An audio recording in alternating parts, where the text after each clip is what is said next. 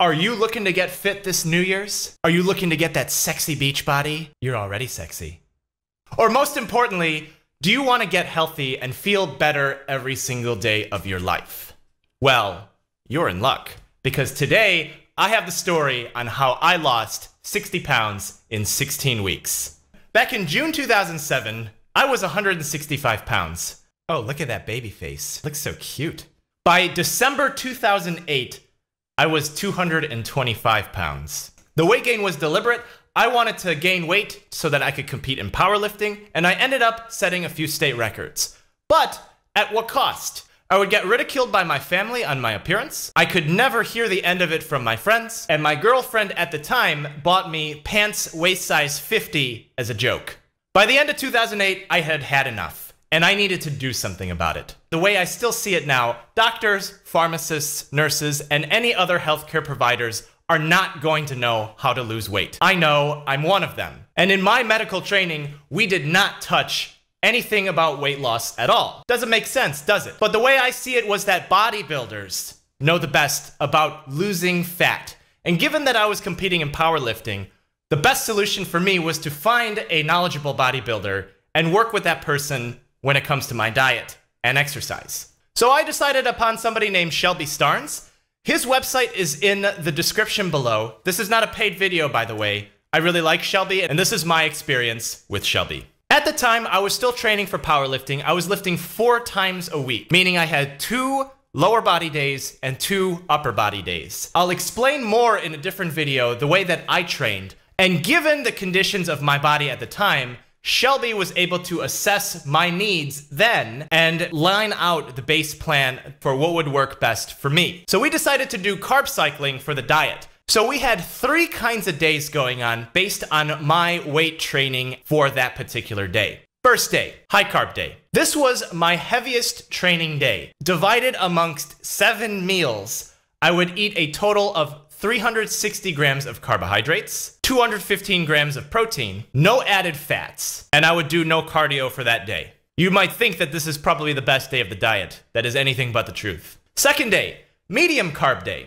This was also on my training days, but as you can see throughout 6 meals, I only had 130 grams of carbs total, 275 grams of protein, 16 grams of added fat, and I would do 30 minutes of steady state cardio before I even had breakfast. What I mean by steady state cardio? Get your heart rate up to 60% for 30 minutes. And the third day, low carb day, I would not weight train this day. I would have among 6 meals, 60 grams of carbs, 275 grams of protein, and 82 grams of fat. And for cardio, what I would do is something called high intensity intervals. I would do 5 minutes warm up, 15 minutes intervals, 45 seconds at a moderate pace, 15 seconds sprint. Then the next 45 seconds, another moderate pace, and then 15 seconds thereafter, another sprint. You do that for 15 minutes in a row, followed by a 10-minute cool down where your heart rate is still above 60%.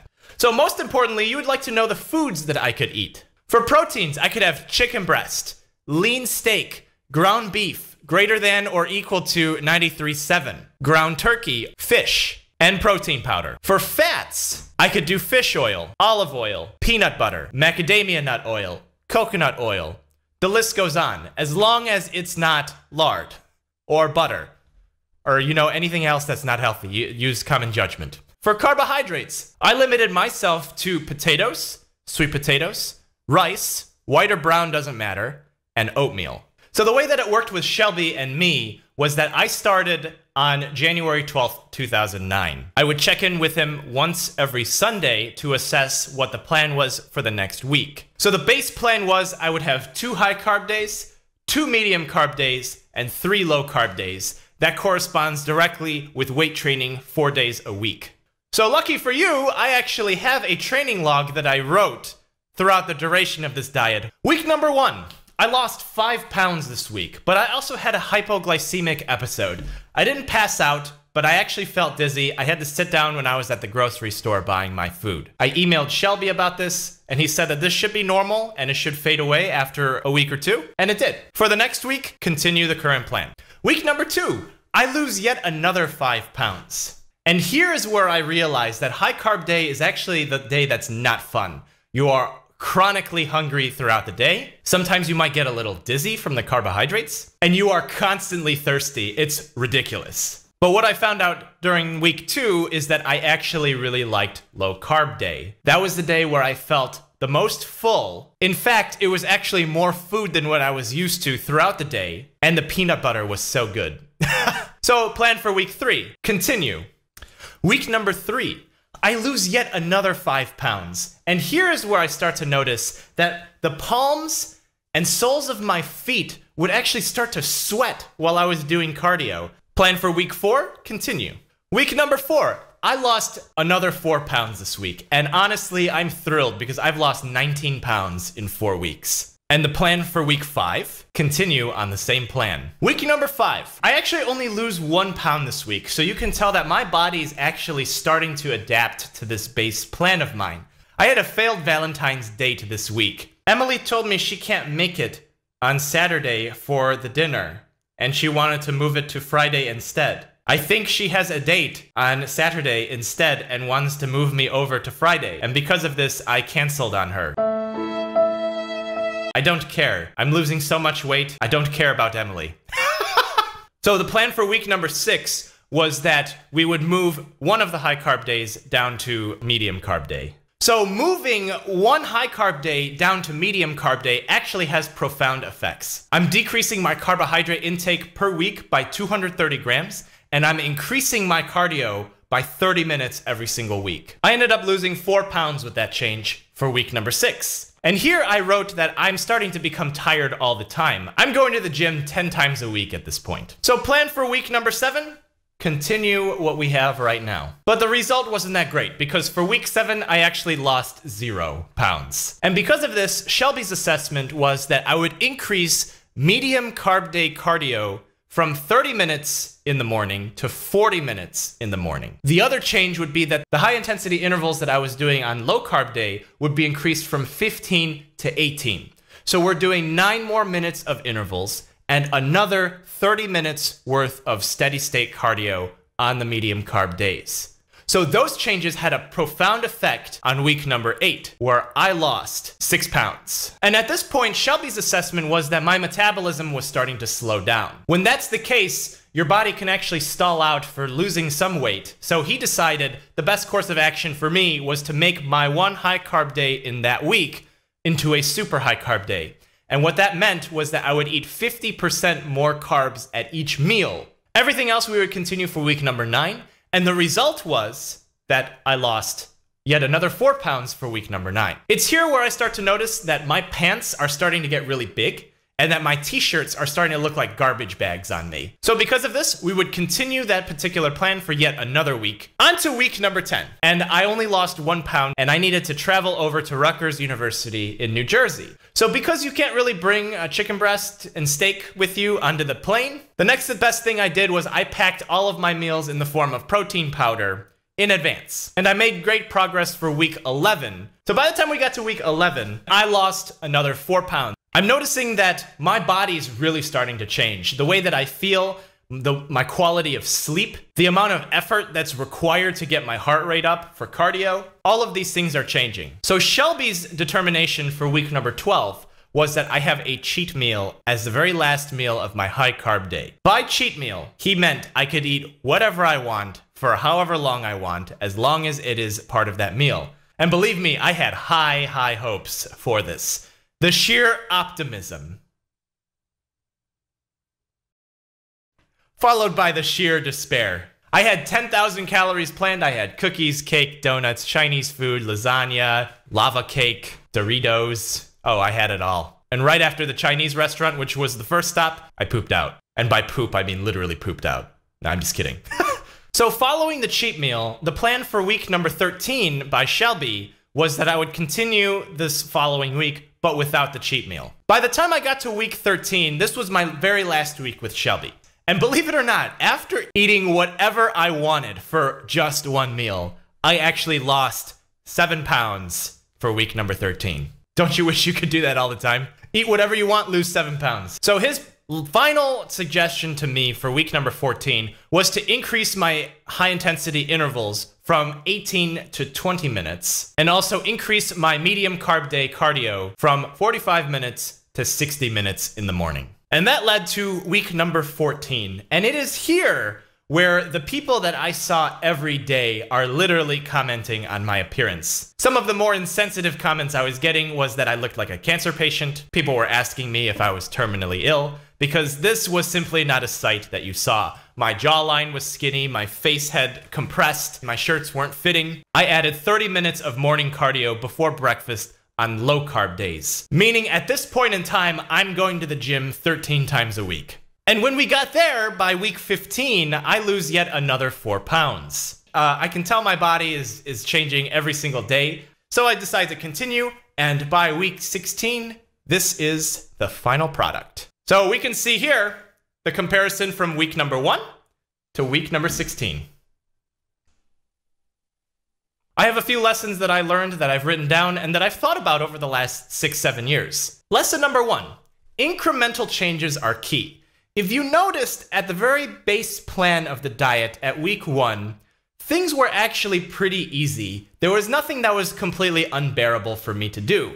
And I was actually able to milk 5 weeks worth of progress out of it. Almost 20 pounds just off of the base plan. And then one change happened, and yet I lost another 5 pounds after that. So the lesson here is to start easy, make one incremental change as needed, and you'll see that those changes add up in the long run, and you'll make more progress than if you start at the maximum level. Lesson number 2, tracking your progress at the same time every week is key. The way that I did it was I would weigh myself every Monday morning, and I would take pictures every Sunday evening. I would check in with Shelby on Monday night, and he would tell me what I would do for the next week. You need to do both. You need to take pictures, and you need to be on the scale. The problem with the scale is that your weight will actually fluctuate from day to day. So some days you might actually be a little heavier, some days you might be a lot lighter. A lot of this is a fluctuation, and what you're looking for is the long-term numbers, not necessarily what happens day to day. And the pictures are actually what's going to help you remember what's going on from week to week and how you're progressing. If you're not progressing anymore, then maybe you need to reassess your program. Remember, incremental change, and go from there. Lesson number 3, weight loss is actually easy compared to weight gain. I know people are gonna think I'm nuts for saying this, but think about this. I lost 60 pounds in 16 weeks.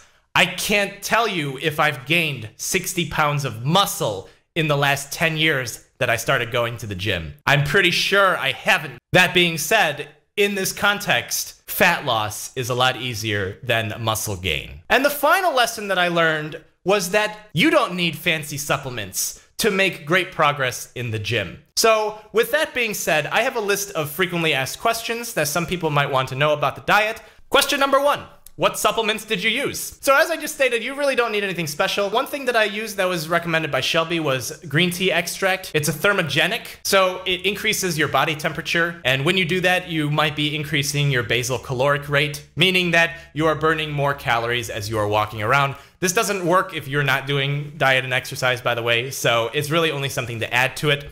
The other 2 supplements that I was using, protein powder was actually used in place of my meals. It was used to fulfill some of the meals as I went along.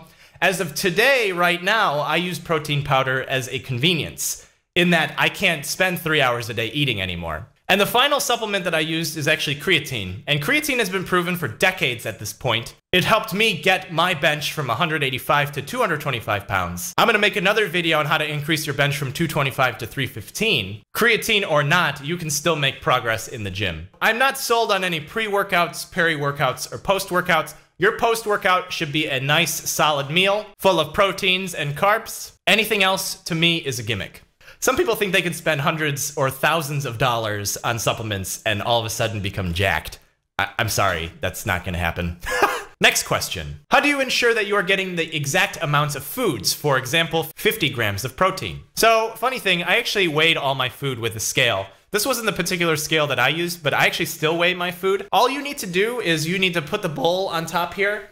You need to tear it after the bowl is on there, and then put, whatever food that you want on here. So you'll need to look at the nutrition facts of whatever food that you're eating, And then you're going to need to see the serving size and the weight of the serving size, and then how many grams of protein, carbs, or fats that are in it. Then you need to do a proportion calculation to find out how much of the serving weight that you need in order to fulfill that particular macro. So as far as I can remember, for chicken breast, it ended up becoming about 253 grams to fulfill my 45 grams of protein. I'll leave a link in the description below on this particular scale. It's to Amazon, and yes, it is a sponsored link. Click it if you'd like. Next question, do I have to limit my salt intake or diet soda intake? No, you don't really need to limit your salt intake. I didn't have to. Please note, I was also around 21 years old at this time. I had no health problems. Next question, I'm a girl but don't want to be too muscular. What should I do instead? There are men who literally spend decades of their lives trying to build muscle.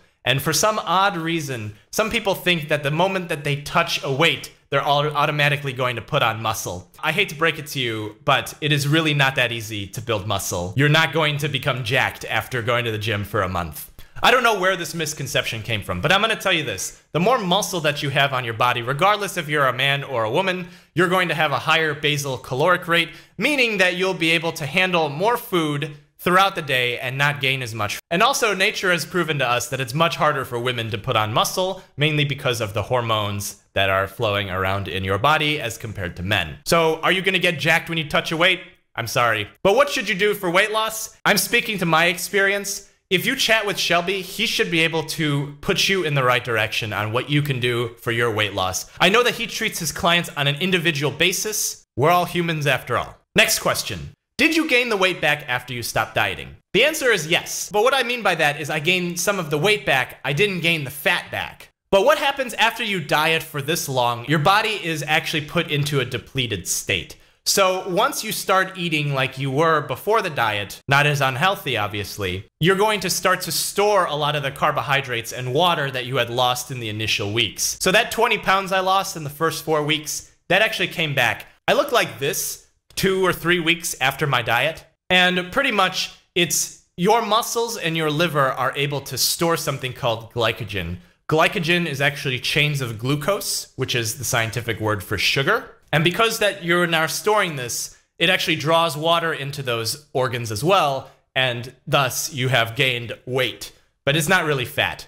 Next question. How was your strength affected by dieting? Actually, by the time I got to week 10, I could actually feel that my weights were decreasing very sharply. At the time, I could bench about 315 pounds. I was lucky if I could hit 275 at week 10. I was also somebody who squatted close to 500 pounds consistently before the diet. By the time I got to week 14, 15, I could barely squat 135 pounds. You might think that this is an adverse event on your weightlifting routines, but it's actually pretty temporary. By the time I rebounded out of my diet back to about 185, 190 pounds, I was almost as strong as I was before the diet, but much lighter. So I guess you could say I was still stronger. Next question. I have to travel for work. What should I do? So the example I gave when I went to Rutgers and using the protein powder was the reason why I wanted to answer this question. Yes, now that I know that you are working and you have to travel, it makes it really difficult to do it. The thing is that you can bring things like protein powder with you and whatever foods that you can buy at whatever local grocery stores. I'm assuming that there's grocery stores where you're going. You'll need to be able to keep track of your food and all of those things as well. Wherever you travel will probably have some kind of gym in some capacity. You're gonna have to bring your food, and it's really all on you on how you want to handle your travel. Lo and behold, you can definitely do it. Next question. How much was your grocery bill when you were doing this? So at the time I lived in downtown Chicago, and this is in 2009 dollars, but I would go to Costco to buy all my things, and it would cost me about close to $100 a week. Keep in mind, I wasn't eating out at any restaurants. I was cooking all my food. And a lot of times they would go under the $100 a week. And last question. I have to be at work early in the morning. I can't do fasted cardio before breakfast. What should I do? When I talked to Shelby, I actually asked him about this. And the next best thing that you can do is actually do cardio after your workout for that day. Because on medium carb day, it is assumed that you're going to be weightlifting. So instead of doing that 30 minutes before breakfast in the morning, you would do it after your workout. I personally have tried this out. It actually doesn't work for me. I do need to do the fasted cardio. That is the situation that is ideal, but sometimes you have to work with what you got.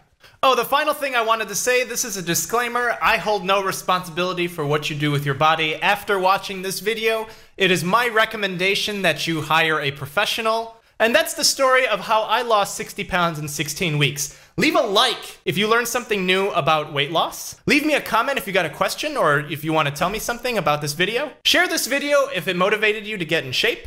Subscribe if you'd like to see more of these videos today. I'm going to try to do these every Saturday. Thanks so much for hanging out with me today, and I'll see you in the next one.